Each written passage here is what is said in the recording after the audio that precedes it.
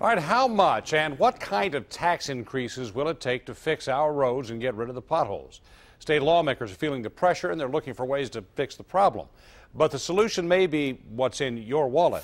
7 Action News reporter Jim Kurtzner live in Lansing with the latest on the battle to smooth out our rough roads. Jim?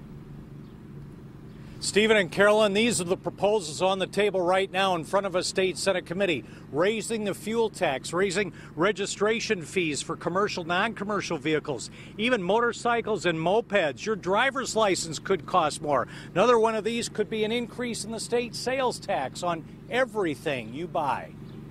We don't have a strong preference as to one way.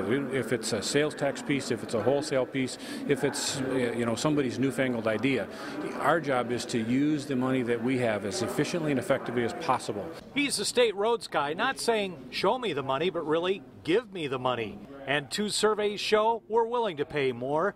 82% of us agree the roads are bad. 72% of us will pay more in taxes.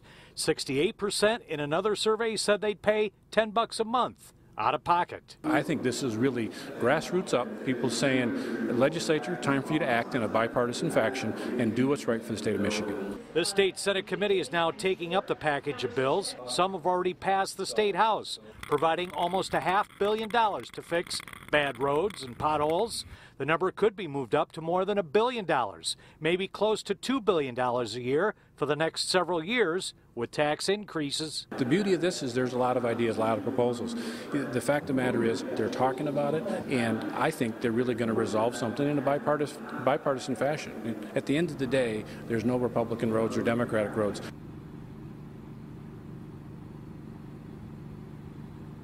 So that means they want to put these on a pothole-free Lansing legislative fast track. In other words, vote on something by the middle of next week, but stay tuned, it will cost you more.